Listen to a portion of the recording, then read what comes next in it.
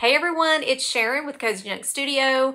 We're going to be doing some more traditional Christmas items today. We're going to be using some Hobby Lobby wood items, some Temu wood items. We're going to be using some thrift store items. All of these items can be gifted or used in your own home as well as sold. I'm going to be putting pretty much all of these items in my antique booths in Hickory and Hudson, North Carolina. With that being said, let's get on into this video. This first project is a pack of blank wood ornaments that I got from Hobby Lobby. It was actually in the back of the store, like where the Christmas paper and Christmas craft supplies were at. I'm pretty sure these were 99 cents or less. They were half off. So we're going to be using some of these colors I'm showing you here on the screen. I did go ahead and paint these and seal them before I am starting to use the Holly Glen IOD transfer pack. Now, if you guys do the math on this transfer pack, each piece comes to 55 cents per transfer. There are 38 pieces in this pack. So they're very cost effective if you break them down per project. Now, these small pieces at 55 cents is a great deal. However, there are some that are large as a page. So I cannot stress enough how reasonable these products are if you do the math breaking them down. I painted 6 ornaments at the colors 2 in black, 2 in red, and 2 in the, I think it was the Fancy Farm Girl or Aviary Green. You saw the colors at the beginning of the video, and I'm just using some of the little animals to put on each one of these. Once I get the transfers on, I'm going to go ahead and sand around the edges to give it a little bit of a rustic look, bringing some of that wood back through. I did paint the backs of these as well. I wanted to go ahead and finish them off in case you could see them through the Christmas tree or anything someone decides to hang these off of, because I am selling these.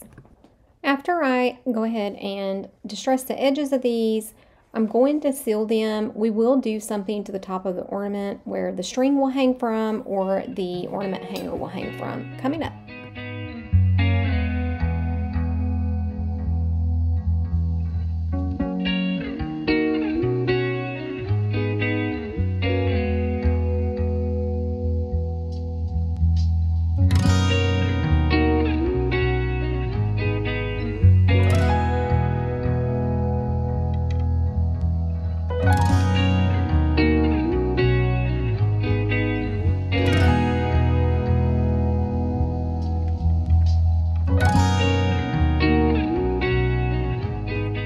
I didn't do all of these on camera because it was very repetitive and I just didn't feel like you guys would probably want to see that. Now I decided to use it's like a copper color, it's called bronze from, oh, I can't read that. But anyways, the ink pad is right there.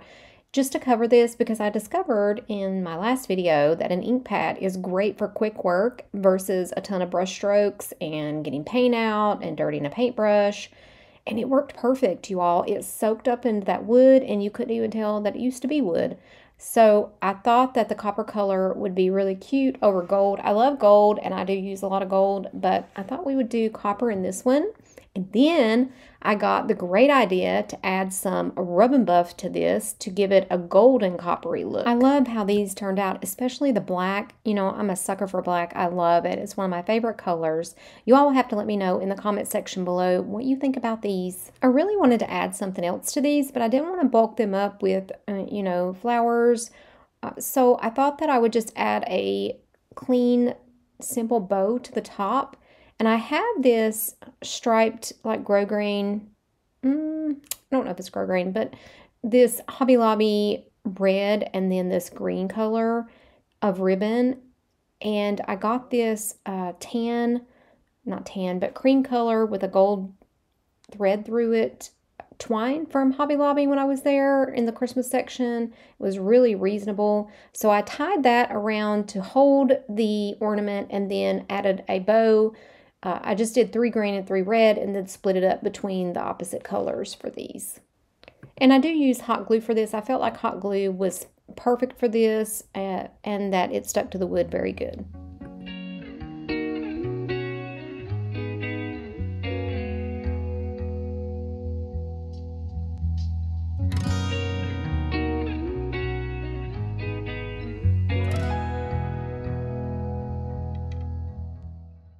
I thought we would do a jar, so I got out this apothecary looking jar. I painted it originally white, and I went back and painted it black and then left the white on the front because I want to put this cool Santa from the IOD Candy Cane Cottage transfer book. Again, this one is very inexpensive per transfer. I know there are still some of these transfer books on Etsy. I did see them. They are a little bit more expensive, but not too bad. I'm using this Fusion Antiquing Glaze to tone this white back. Now, I did go back with some black paint, and you'll see I did get a big smear there with the Antiquing Glaze because I made the black or the white, I put black paint around the white to make it more of a halo around Santa. But I didn't really care that it smeared it a little bit because I was trying to tone that black back or that white back, and it worked out really good. Now that Antiquing Glaze, I just used a little, and now I'm going to go ahead and seal my sides and back, which really I didn't need to at this point because we're going to be using this gold alcohol ink. I loved the last time we did this with ornaments, so we're going to do the same thing on this bottle to tone that black back and kind of blend in with our little Santa. And while I was doing this, I was thinking about how we did those ornaments, adding the baby powder in with that. So I went ahead and grabbed that and mixed it in with the gold and gave more texture to this bottle. I know a lot of these bottles, people will use napkins and add a lot of texture. So I thought, why not add some texture to this one? And it's so fun doing that. You all, I love to make messes. You know I do, and I love to experiment. And honestly, it's just a cheap bottle. If it goes bad, I can paint over it. And if I can't paint over it, I mean, I can always throw it away. I just don't stress too much about being, well, anyways, I just don't stress too much about it. It's just small things that don't cost that much. Now, I did take that gold and go kind of around the white to blend that in a little bit more too, and to get some of that white tone back for our Santa. And coming up, we're getting ready to use that baby powder to add, you know, texture to this.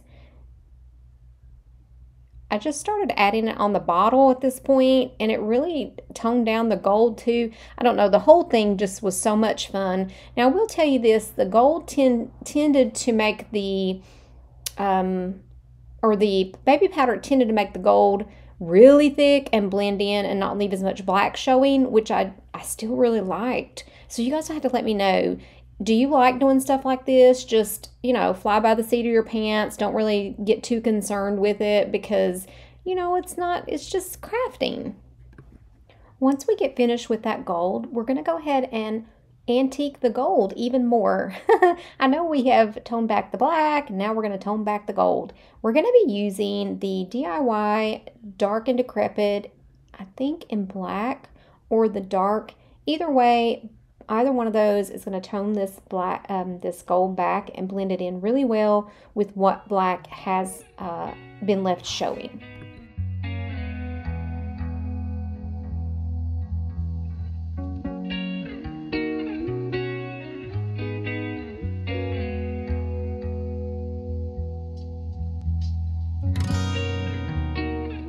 Now that we finished that, I had made up some of these IOD Holly Lane molds, holly with the holly berries, and I'd used the Amazing Casting Resin. I'd made these up in advance, and I painted them with the Fancy Farm Girl Green in DIY paint.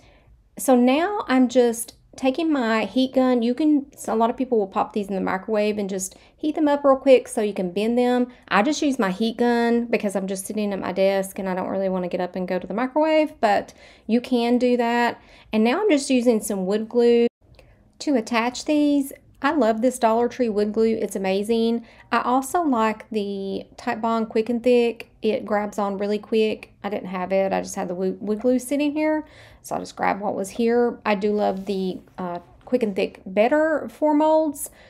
Okay, and then I just sprayed it around, and when my mold is heated up, I kind of hold it in place, especially on a curved surface, so it'll stick to it or stay tacked to it, or just use some paper tape or painter's tape to hold it in place until it keeps that round shape or the curved shape.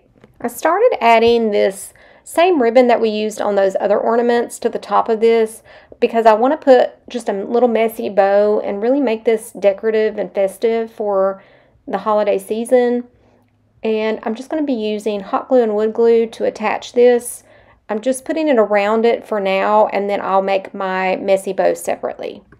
Okay, so that was a sidetrack, just FYI, to show you how my brain works. Now I'm moving back to my molds. Y'all, I don't know why I stopped and did that.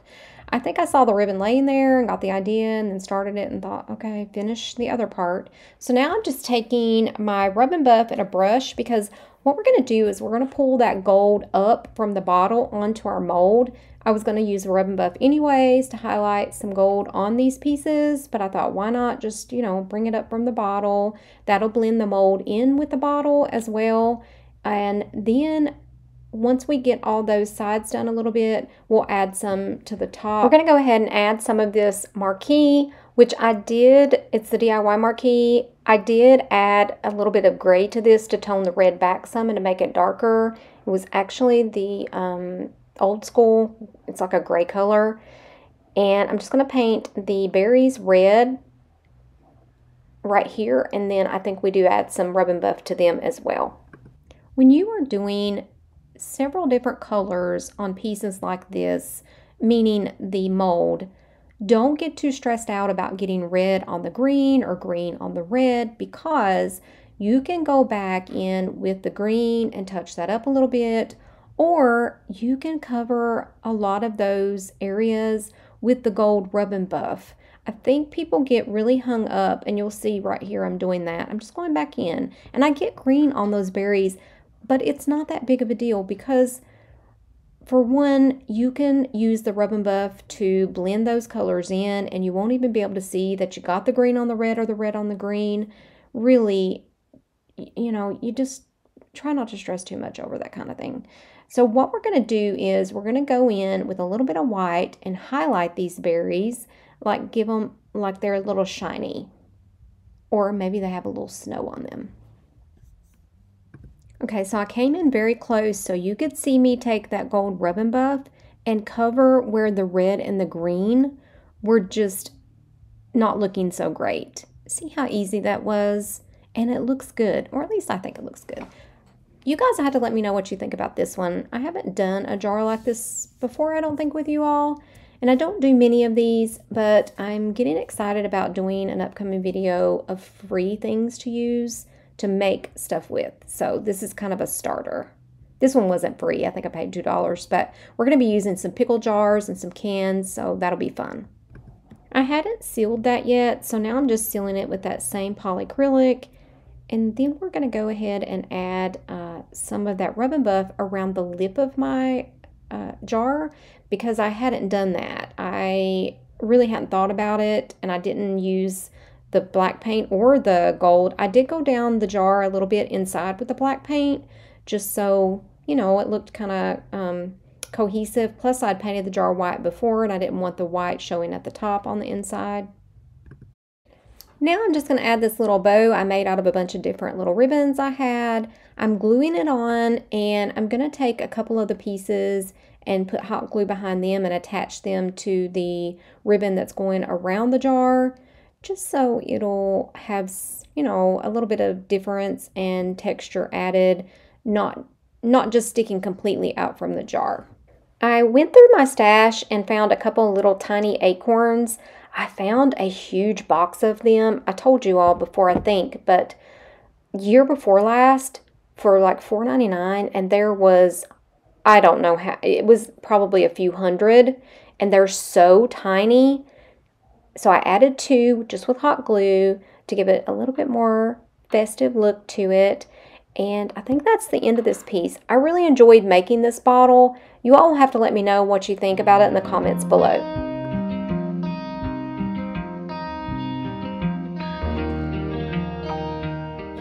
This next one is going to be a wreath makeover. I'm showing you, I had 2 of these. I just showed you the one with those red velvety looking pine cones. I took all of that stuff off of this wreath to start with a clean slate. Once I took everything off, I went ahead and took all of the branches and made them kind of go around in a circle You know how a lot of the new wreaths kind of have this swirl look where all the branches go one way all the way around? So I thought that might help update this, and we're going to be using some of the ornaments that we made in the last video, and we're going to make a deer wreath. Oh, I'm so excited about this one. I went through my stash and found some things that looked related to deer, and of course that are deer. And I have these two ornaments from the Dollar Tree. So last year I covered these with plaster or spackling because I wanted to give them some texture and I never did use them. Well, I painted them with black chalk paint and now I'm going over them with some gold Rub and Buff. I do end up going over these with a couple different colors, the Rub and Buff, once I pull out some other things and the gold needed to match a little better. I have this green plastic deer and I'm not sure where it came from, but I'm going to go ahead and paint it this sort of chocolate color in the Americana Deco Art paint. Once that dried, I went ahead and added some gold Rub and Buff just to bring out that texture in its fur. And what I'm going to do next is I am pre-planning. I'm just adding some ornaments and things where I think I might want them to go, and I'm going to do that across the whole wreath, then go back in with some hot glue and some florist wire to place the items where I want them. Once I got those placed and glued in, I went ahead and added some more Christmas or winter greenery in to help update this wreath to give it a more updated look as well. You guys will have to let me know what you think of this in the comment section below. I love how this updated it. I thought about adding some ribbon, but for some reason I just didn't think ribbon looked right on this.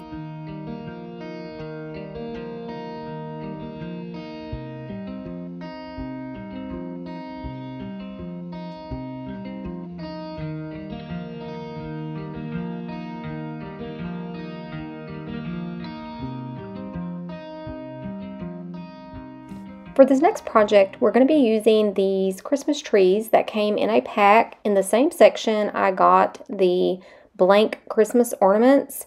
These have a wood distressed finish on them, so we're just going to use that as our background. I'm not going to paint these. I thought they would look great with the Holly Glen transfer from IOD. I'm just going to be picking some of these smaller images and just putting it straight onto the wood. It went on fine. I was not concerned really with these transfers. You want to start with a surface that is not dry, like a piece of dry wood, but these had a coating on them, and so they transferred just fine. What I'm doing is once I get these on there, I'm going to sand the excess off and going over a little bit of the transfer to give it a little bit of a distressed look as well.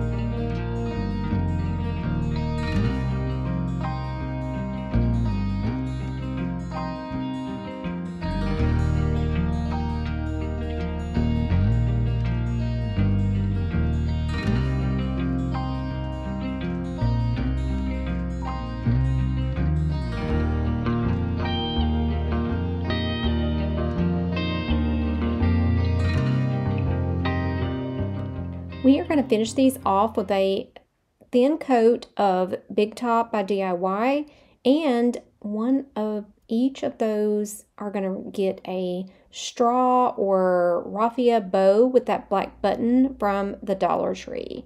Let me know what you think of these in the comments below. Our next project is a Dollar Tree, I'm calling it an upcycle because we're going to be changing what's on here. Now these signs are really, really cute, but they are so fun to redo. And I have just painted over this paper, but I thought that I would try and remove it this time. I've never done that, so I thought I would see what that was like. Either way is fine. Painting over it, I never had any problem with bubbling or anything the last time. And as soon as I put the fall one that I did with the pumpkins on it, it sold in my booth. So I'm going to make a couple of these over with Christmas. I started out painting these white with some chalk paint, and then I ended up going a different way. I decided that I was going to use some of these Holly Glen transfers and some Christmas music. So I went ahead and got some of my vintage not Christmas music, just regular music. I'm using this Carriage House green paint. We're going to use that on one, and we're going to use the music on the other two as a background for the transfers. These transfers can go over top of a lot of different things, including paint, music, or I'm sorry, papers, fabric. There's just so many things you can use these on.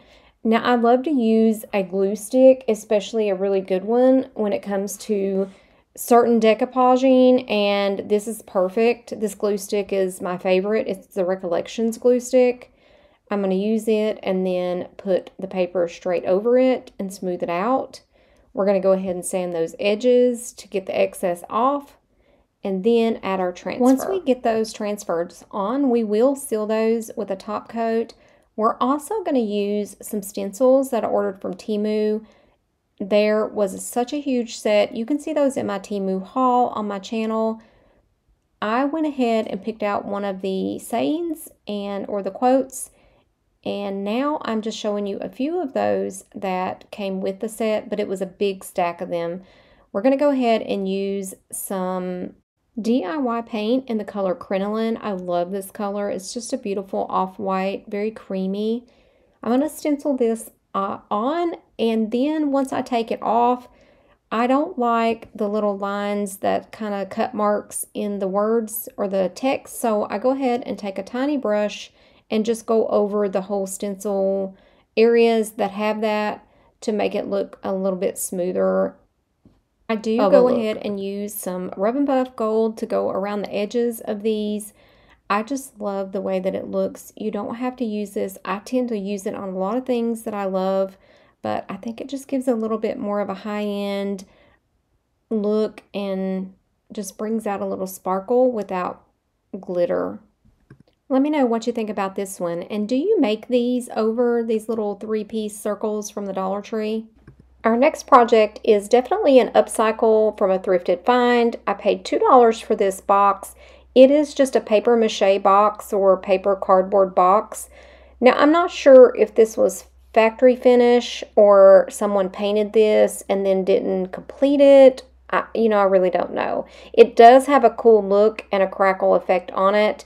However, it is chipping off, and we're going to fix that later on. We're going to go ahead and start using some pre-made IOD molds. I have this frame from one of their frames molds. They only have 2. This is one of the larger ones. I am painting it prairie gray, and I'm going to be using it on what I'm going to be calling the front of this box. We're also going to be using one of the transfers from that Christmas Cottage IOD transfer pack. It's a Santa Claus.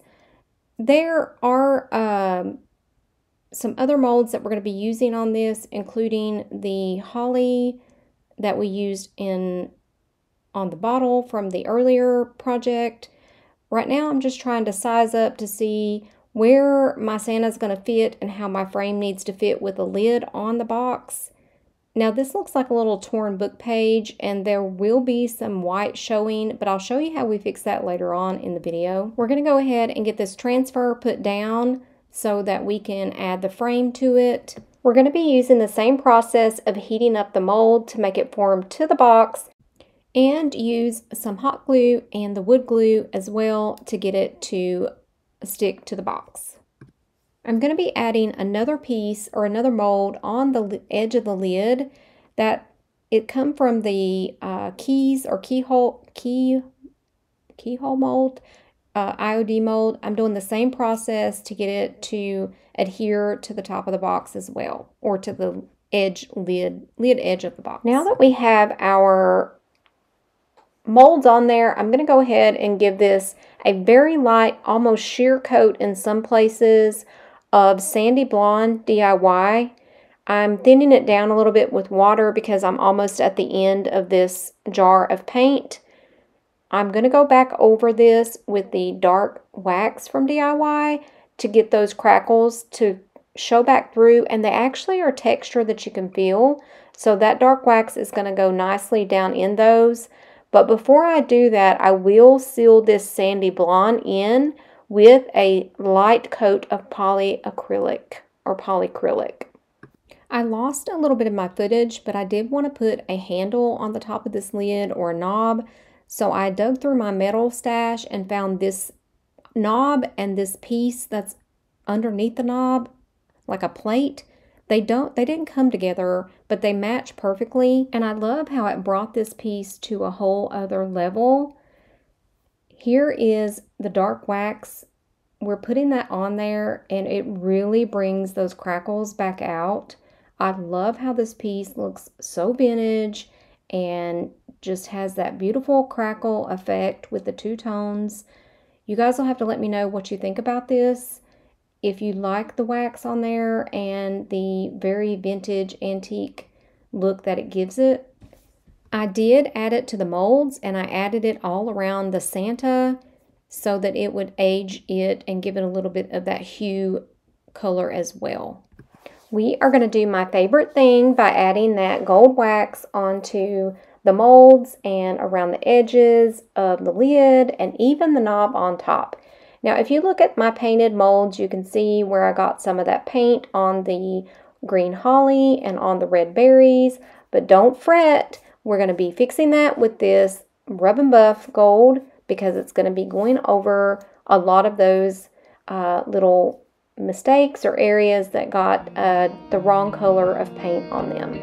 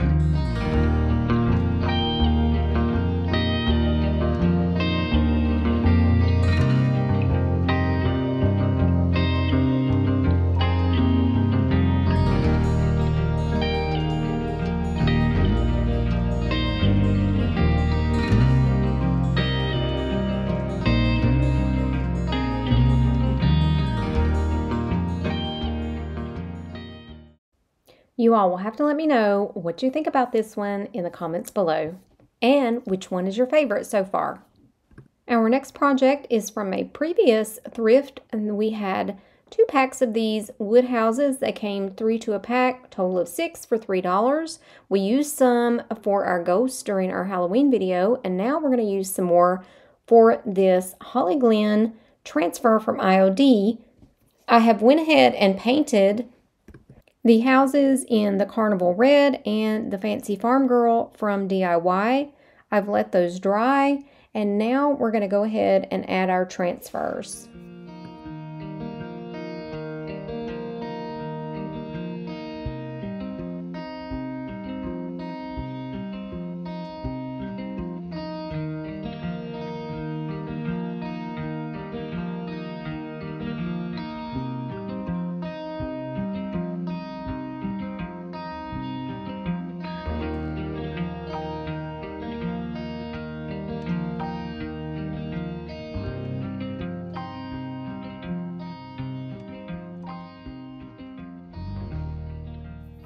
Once we get those added, we're going to go ahead and sand around the edges to give them a little bit of a distressed look and seal them with the polyacrylic top coat. Once we seal them with that top coat, I will let that dry and go back in with some DIY dark wax.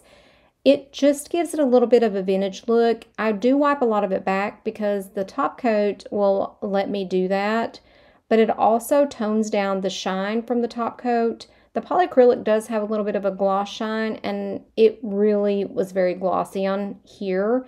I'm assuming because of the transfer. So that dark wax just really toned that gloss back. If you have something that's glossy, use wax on it to tone down the gloss, or go back over it with a clear matte sealer in spray or even just brush on.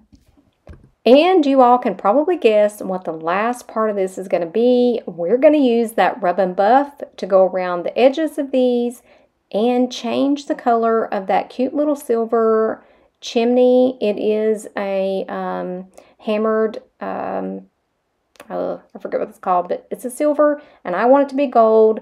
So we're just going to brush that on the outside, some of the inside, and use that on the edges and a little bit around the front of these designs to give them a little bit of a Christmassy glitz. Now you all have to let me know if you like these. Also, if you like this video, subscribe to my channel. If you're not subscribed, it doesn't cost you anything. Ring that bell so you'll be notified every time I bring out a new video.